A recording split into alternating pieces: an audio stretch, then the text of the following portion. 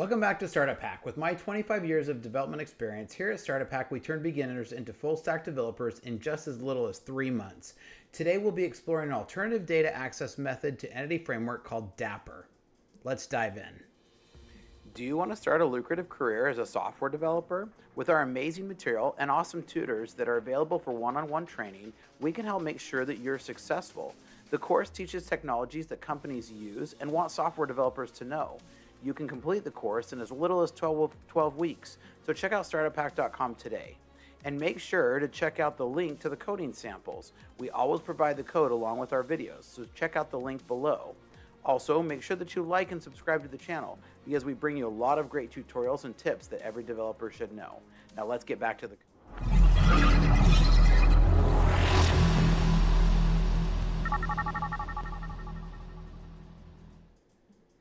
All right, so let's dive into our code sample today. And as always, make sure you download these ahead of time so you don't have to be typing all of them. So what is Dapper? Dapper is a simple object manager or micro-ORM for the .NET that extends the IDbConnection interface.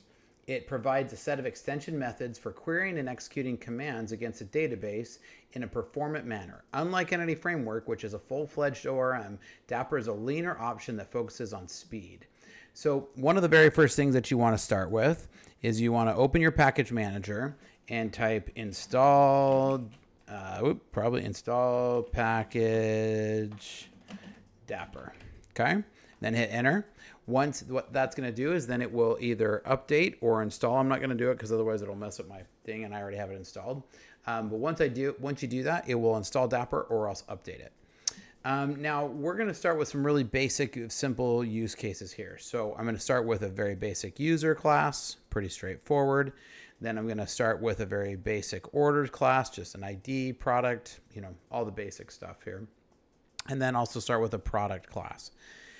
So once we have these, we need to initialize Dapper and set the connection string. So we're also going to use this one here. So I've included it here with a sample. It's a stored procedure called get user orders with details. So we're going to show you both how Dapper can use dynamic SQL as well as stored procedures. I'm not a huge fan of stored procedures, but we'll show you how to use them, especially if you're working with an old legacy system. So one of the first things that you'll look at is that in our order data access class, we're going to start with setting the connection string. Then after we set the connection string, you can see that we use the connection string and always want to wrap it because it will destroy that connection as with the .NET Framework will handle it for you. Now you can see that one of the nice advantages is that the SQL query is right in your code. I really like this because this allows you to be able to manage all of your data access layer right inside of the code. And you can still organize it in a really good way, but then this also allows you to track it with the repository, and also you don't have to go anywhere else looking for the SQL. I know frequently in other projects I'll have to hunt through other projects to find the SQL or open up the database. It's really nice to have it tracked in the code, and that's one of the really nice things that I like about Dapper. The other part is that if you get a really hairy query, you can optimize these queries right in your management studio or whatever database tool you use, and then put this right into your code. Now, I do really recommend this first one here is kind of a bad example of how to do it.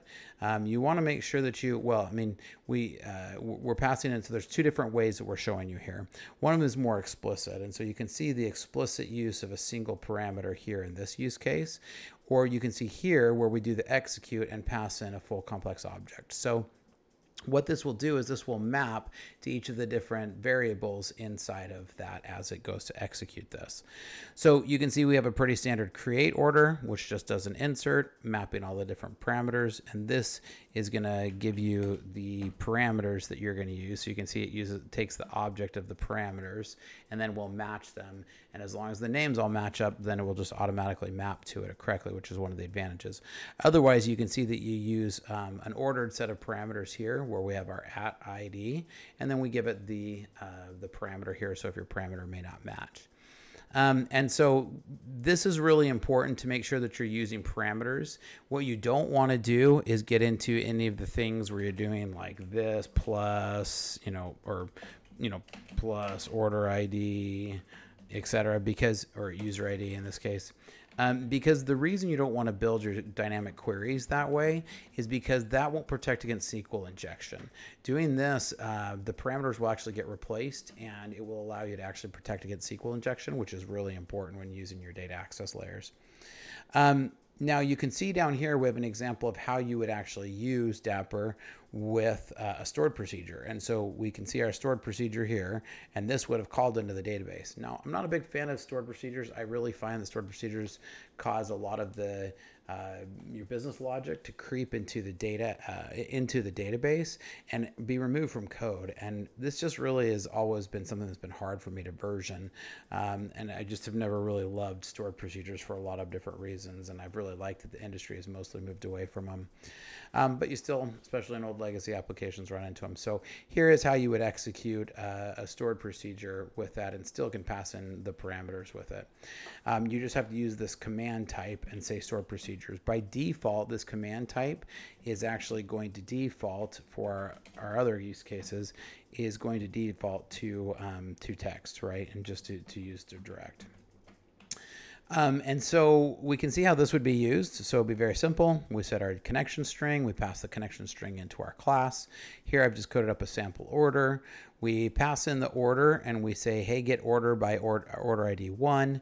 We would then query it saying 1, 2, 3. And you could see if I passed in 1, 2, 3, then all it's going to do is just go and query that user and set that and do a very simple select. And then you can see get users with order details, and this would again execute the stored procedure. So ORMs are nice, and I definitely really like Dapper.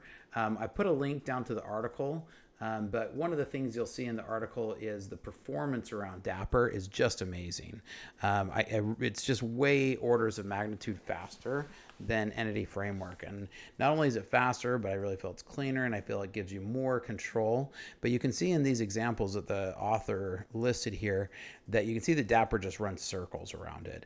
Most cases under half the speed or time for Dapper versus Entity Framework. So Dapper is just very efficient. And then what I find is I find that especially lazy developers or new developers frequently will use Entity Framework and they don't even know what they're even pulling back. Whereas with Dapper, you can see in the queries that you have to know exactly what you're pulling back, and you can list specifically into what the query is and test the queries out. So overall, I'm a really big fan of Dapper versus Entity Framework. I just really feel like Dapper gives you better performance, especially for read-heavy applications. You get the direct control over the SQL, especially when you're dealing with an old legacy database. A lot of time, Entity Framework gets really cranky. Or if you prefer just a lightweight tool and you want your SQL code in your code, this is a really good way to manage it. So big fan here of Dapper, and I've used it on all the projects I think that I've worked on over the last 10 plus years. So. But what are your thoughts? Leave your thoughts down in the comments. I'd especially love to hear from all the Entity Framework fans out there. Make sure that you like and subscribe and leave a comment on it down below. Here at Startup Hack, we love to train software developers. With my 25 years of development experience, we take people with zero experience and help them to train them to get ready to start as a full stack software developer in just as little as 3 months. So make sure you check out the link down below. Go to startuphack.com today and make sure that you like and subscribe to the channel. And I love hearing from the comments from you. So if you hate me and think that I'm totally wrong on Dapper versus Entity Framework, or you love Dapper, give me a shout. I'd love to hear your thoughts on it. Catch you guys next time. Make sure you like and subscribe to the channel because we bring you lots of great tutorials and tips that every developer should know. See you next time.